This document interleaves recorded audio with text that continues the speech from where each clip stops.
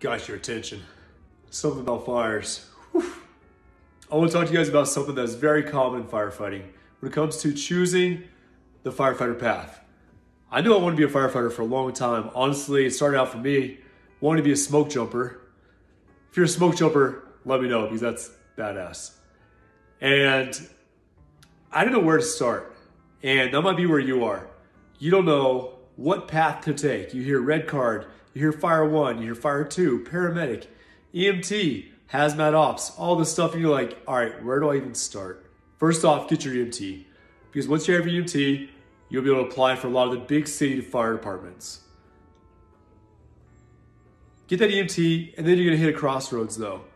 Because once you have your EMT, you can apply for the big city fire departments that will put you through a fire academy.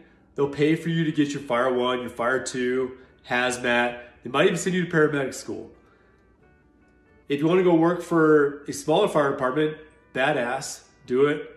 But you're gonna have your fire 1, your fire 2, hazmat ops, all that kind of stuff to even go, or to even apply. So you gotta think to yourself, do I want to go work for a big city fire department, or do I want to go work for a smaller rural fire department?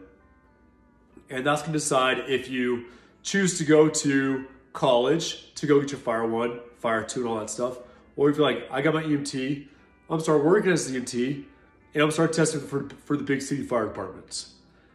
Getting a paramedic will help you, but you've got to know where you want to work, because sometimes the big city fire department you want to work for doesn't even run ALS calls.